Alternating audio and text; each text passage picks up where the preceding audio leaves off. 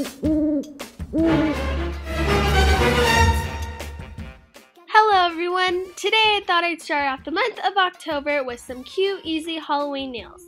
So what I did was I painted my nails with a base coat to protect them, and then I painted my nails green. Next, grabbing my favorite white striper from Forever 21, I created 4 white stripes on each nail, except for the 2 that I'm showing right here I left alone. Now grabbing my black striper, I created Frankenstein's hair by using a dabbing effect.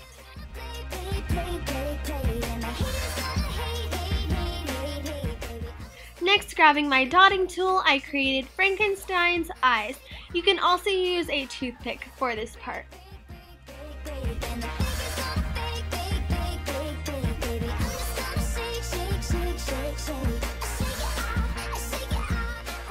To put this aside, I was thinking about calling this Halloween series Halloween with Callie Teen.